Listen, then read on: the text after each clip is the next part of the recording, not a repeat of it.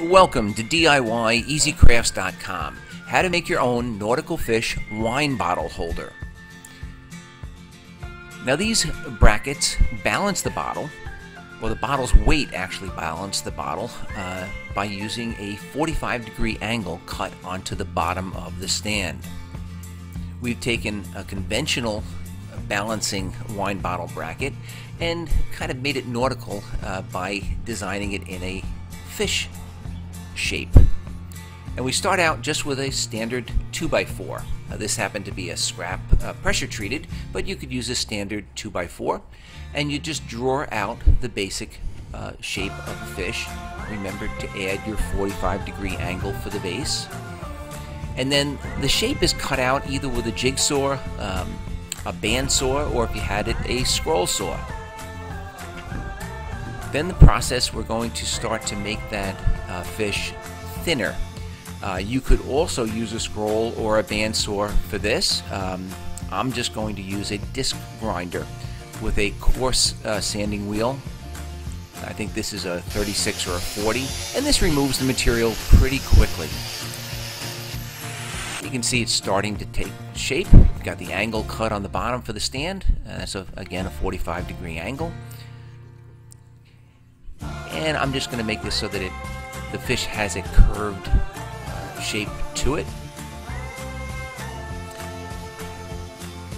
Once you get the basic thickness of the fish to the desired size, I'm going to use a drill. I'm going to drill a couple of holes for the eye, and then a jigsaw to actually cut out that oval.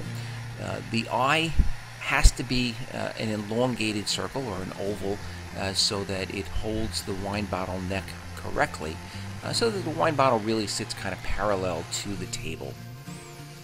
Then I'm going to go back again with the disc grinder and start to curve over both sides of the fish, or round out the fish.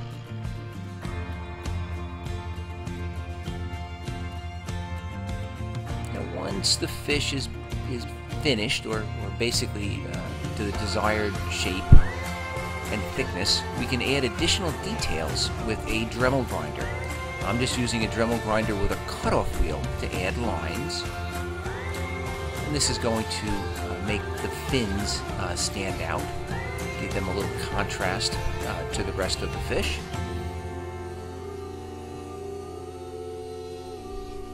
I'll also use the same cutoff wheel not only for the gills but also for the tail fin.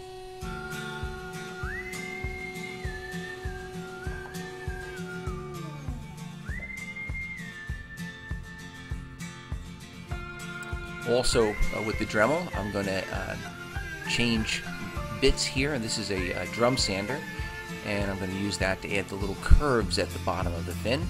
But this is also a great little sanding tool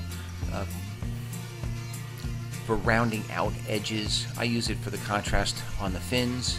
You can almost carve quite a bit with this particular sanding disc, or drum sanding disc. And that's basically it. Once the fish is to the desired shape, and you've got all of the additional lines added, all you need to do to finish it up is a finished sanding, add some stain and some polyurethane.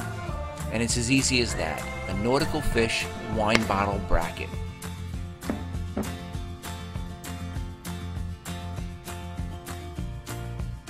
Now, please check us out on the web at DIYEasyCrafts.com. Be sure to check out our other how-to videos. And if you liked this video, I ask that you please subscribe to this YouTube channel.